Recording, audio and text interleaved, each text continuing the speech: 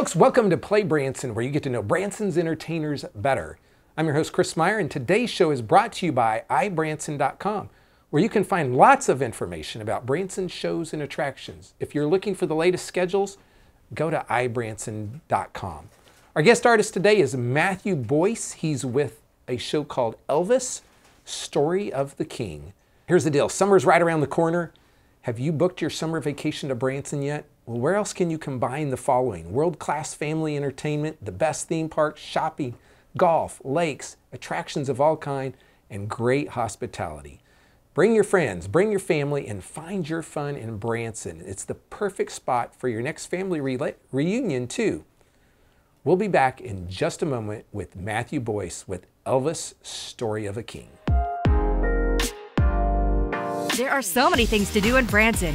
You need help planning and booking all your fun. You need iBranson.com. You can find everything Branson has to offer from your computer, tablet, or cell phone. You can even buy tickets online or talk to one of their friendly Branson travel specialists. There's no sales pitches, no delivery fees, no service fees, and no waiting. It's fast and easy. Find your fun at iBranson.com. Do it all online or call 877-ENTERTAIN. That's 877-368-3782. iBranson.com. Hey folks, welcome to PlayBranson and welcome back to the show. We are here with Matthew Boyce, one of our young entertainers in Branson, and you're in a lot of shows, but we're going to be talking about Elvis, the Story of a King, right? Yeah, absolutely. I got it right. But before we do that, let's go way back and let's talk about your history and how did you get into this business and kind of take us on the journey. Sure. My mom says it really well. I was just a ham growing up. I was always putting on a show, but I wouldn't show people. I had really bad stage fright. I'd do it at home, behind closed doors. I'd dance around, sing around, jump on the coffee tables. I'd always want to be the center of attention. I always had these songs. I loved The Wizard of Oz growing up. I could tell you the entire film. I could recite every line, change the costumes, do all the dances. It was like, I just loved performing. I loved to put on a show. And my parents finally urged me to do a talent show. And I was scared out of my mind, but I actually did a dance from The Wizard of Oz while singing like the Scarecrow, and I was like in first grade. And then from there I started doing Elvis for like school events, talent shows and stuff, and then traveling all around the country doing the contests. By the time I was 13 years old, I was competing with adults doing this full time. Wow. And I won my first contest at 17, and then got my first touring contract around then, and traveled the country and Canada doing Elvis for a couple different shows, produced my own shows, went to college for music, business, audio tech, theater, so did that on the side while doing Elvis, and then got the call to come to Branson for a bit. So you were talking about you got this contract to be Elvis and at a young age, and so were you on the road before you finished high school? Yeah, I actually started booking shows my senior year. And I got to college, and my first day I got in my dorm, I said, I'm gonna really take this production agency as far as I can go. And I just started cold calling theaters all over the country, saying, I own this company, we have these shows, and I just started sending videos and photos and taking any gig that I could. And this was while you were in college? While I was in college. That's pretty entrepreneurial. And it was quick. I got there in August. By January, I had my first touring production, and I decided I was going to go like straight to the wall with it. And we put together a live recreation of Elvis on tour in the 70s with a 28-piece orchestra, full band, strings, horns, girls. I charted the whole thing, put the whole thing on its wheels, and we took a bunch of college kids out and my band of guys that I'd had since I was 15, and we went on the road and we did this show at a bunch of different theaters, and then that got my foot in the door on the East Coast with my theaters, and then that turned from one theater into like 10 or 15 theaters, and now I'm booking these Elvis shows that we do, and outside of Elvis, we have Elton John, The British Invasion, tons of other shows trying to boost Branson tourism now when we're closed here. We travel all around the country, bringing our shows to different audiences, trying to bring them back to Branson. Yeah. When you're in college, do you finish college or do you stop because you're doing this, or did you just do the shows during the summertime? So I was at a school in New York called the College of St. Rose in Albany. I went there for 2 years. And then I was getting so busy with traveling that I switched to an online school called Full Sail out of Orlando, Florida. Oh yeah, I've heard of it. Went there for a bit. And then I moved to Branson. COVID hit the world, and we all kind of parted ways from all our different things. Yeah. And it was really hard for me to study a theater degree or a music degree without being in person. So then when I moved to Branson, Chris offered me a great job, not just with the shows, but in a tech aspect. So I apprenticed under him, learning the tech side of the theater, learning the lights, the sound. And I had a great knowledge on it from the beginning, from college, starting the courses. But really, you learn studio stuff. You don't learn how to mix a room. You don't learn how to make the lights look do you want them to look. The video screens, you learn all this. So hours under Chris's wing, just listening to what he had to say and learning. And it really, still there's more to learn. But just you can always learn. Always. You can always learn. So how old are you? I'll be 24 this year. 24. You've got a long road, so to say, ahead of you. A lot of opportunity because you're just getting started. Yeah. Is how I see it. Like, oh yeah, you're young. I got a while. You make me feel old. It gets me worried how much further I can get sucked into this Branson thing, because I didn't know. I only planned to come here and stay for a summer, and now here I am 4 years in, and I don't see myself really going anywhere anytime soon. To me, it's a great place to live because I'm like, where can you live with like 11,000 people and have as much to do? Yeah. As in here. I mean, there's no other place in the country. And feel like a star during the day, do all your shows, and then go home at night and feel like you have a normal life. See your dog, and have a home cooked meal. Really, just there's the one thing about the road is there's some great theaters with some great people, but you're getting McDonald's and Starbucks, and that's kind of all you see. You see the roads, you see your car, and you can do the same caliber shows, if not better, here. Yep. And then go home and spend the night with your family, and really just enjoy a normal life. It's your job. There we go, folks. We'll be back in just a second with more Matthew Boyce.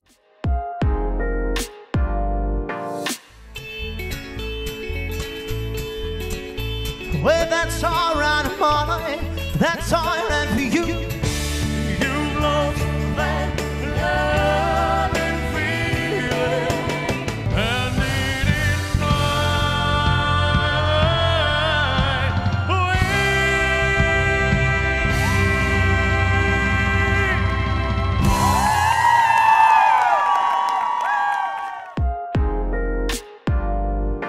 Hey folks, welcome back to PlayBranson. We're here with Matthew Boyce, and we're talking about this show called Elvis, Story of a King. And so, second year in Branson, and tell people about the show. Like, what is it like? Yeah, so Elvis, Story of a King goes to the life story of Elvis, from his roots in gospel music and Tupelo, moving to Memphis, starting out at Sun Records, recording his first single, That's All Right Mama, going through Louisiana Hayride and all of his early touring in the 50s. Ed Sullivan Show, of course, where he broke the world with his performance, where they shot him from the waist up. And you go into things like when he got drafted and his movies, and you really hit some of your favorite movie songs.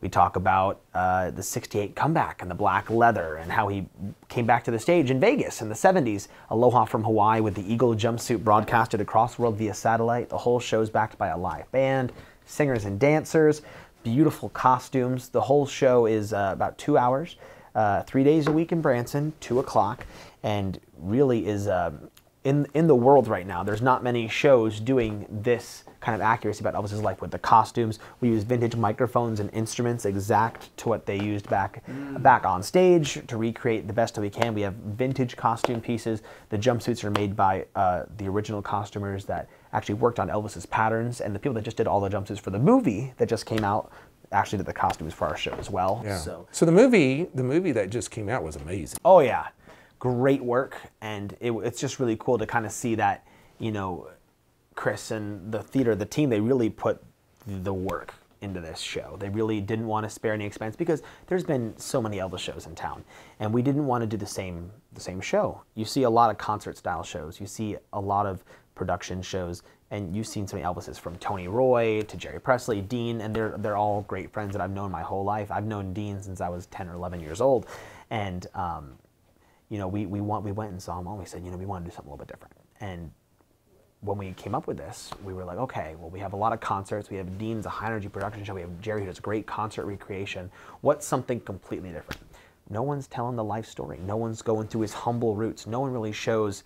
They show Elvis the performer, but no one's showing Elvis the man, like who he was, where his roots were, where he established his story, and what brought him. Why is he the king? People show the end result, but really you get to see everything. And the whole show is told by his mother, looking down on his crowning achievements, telling, what was going on at this time. How was he feeling? How was the family feeling? How are the fans? How are the press taking it? There's some great footage, there's some great facts, there's some great stuff that you don't really see every day that you might not have ever seen about Elvis. And I think it's, for an Elvis fan, it's a really cool show. If you're not an Elvis fan, it's a great show to learn more about Elvis. Yeah. It's got a historical component to it.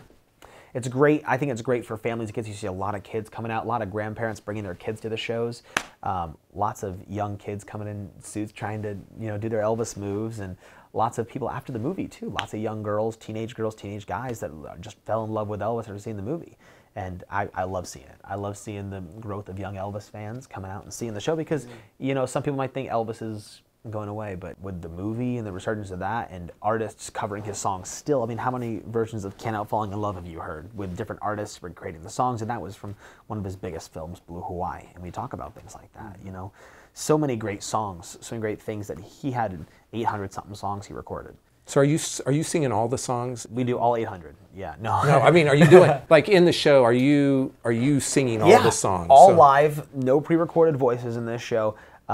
It's all done live on stage, everything from the 50s all the way to the 70s. And we even break it down all the way at the beginning with the Sun Records stuff with just the guitars and the bass on stage, and it's all just as live rockabilly as you can get.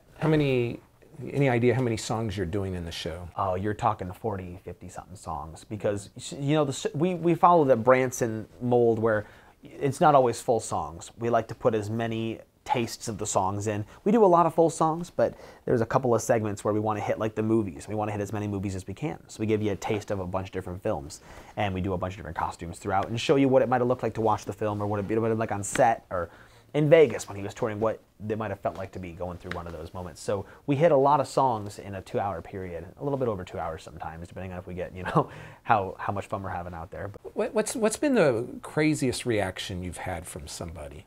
Any thoughts coming to mind on that? Honestly, the coolest things to hear are the people that come up to you and say that they saw Elvis live and that for split seconds they felt the magic again. I tell this story a lot, but I had a guy maybe 5-6 years ago. This wasn't even in Branson, but this is a great compliment. He said, "Hey, I wanted to talk to you first. I was on the way out the door." And he said, my kids dragged me out to the show tonight. And I really didn't want to come. And I said, I'm glad you came though, thank you. He said, no, it's more, my wife's been in the hospital for a while and she hasn't been doing great. And I just got to tell you, you're the first thing that's made me smile in 6 weeks. Oh, wow.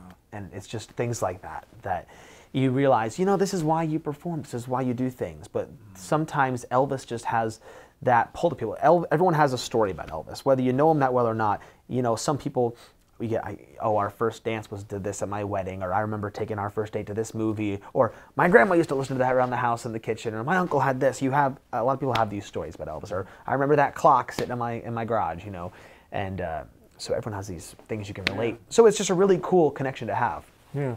You're doing another show that I just found out, this classic... Yes, classic rock icon. Classic rock icons. And let's just tell people a little bit about that. Yeah, we've got a few minutes absolutely. that we can. So brand new show. It follows the mold of British Invasion, which has been in the theater for 3 seasons now in Branson.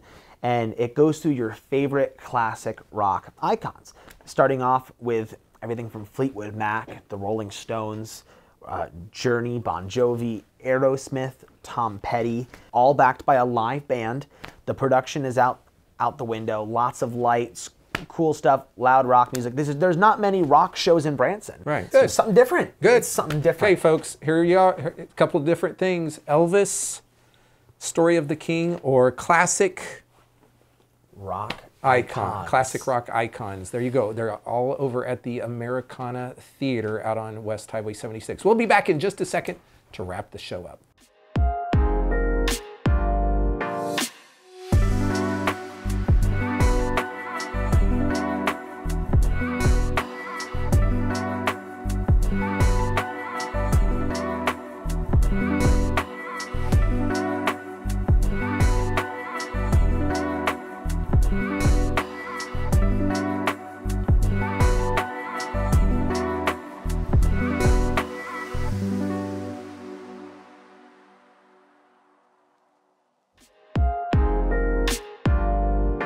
Hey folks, we're back wrapping the show up today. We want to thank Matthew Boyce for coming out and talking to us about this newer show in Branson called Elvis, Story of a King. It plays at 2 p.m.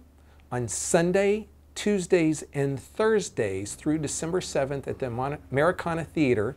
It's located at 2905 West 76 Country Boulevard. They also have some of the other shows out there, the Awesome 80s, Monday, Wednesday, and Saturdays at 2 p.m., Tuesdays and Fridays at 8 p.m. You can find all this information online at ibranson.com, or you can call those folks at 1-877-ENTERTAIN. Next week's artist, Kevin Allen. He's a guitarist and band director of Legends in Concert. We have lots of other great shows coming up throughout the fall, and even in August, lots of folks coming up. Be sure to check out ibranson.com, where you can find a lot more information about special events that are coming up soon, or you can call those folks at 877-ENTERTAIN. And we'll be back next week with more Play Branson.